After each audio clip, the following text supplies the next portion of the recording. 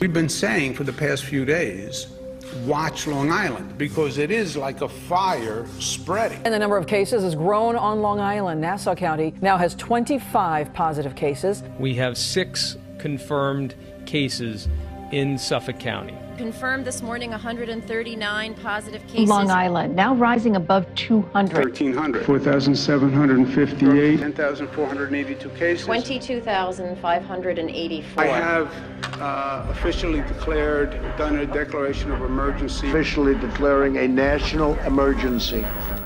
A quarter of the world's population is now living under some form of lockdown due to coronavirus.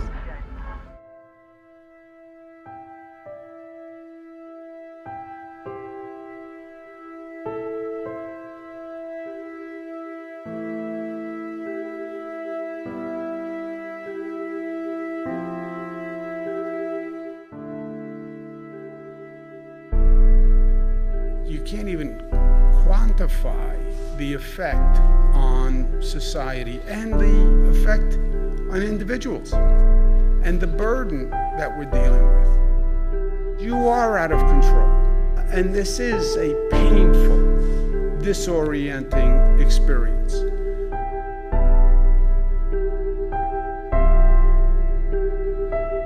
It stresses us on every level. The economy is stressed, this social fabric is stressed, transportation is stressed.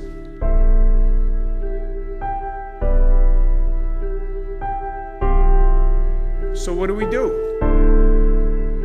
You have to get through it. And you have to get through it intelligently. There is no simple answer here. You're not going to wish this away. Look, I want this all to be over.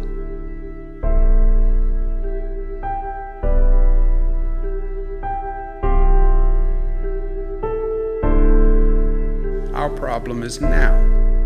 We have to be ready for the fight, and we have to handle that fight. We're all in the same battle here.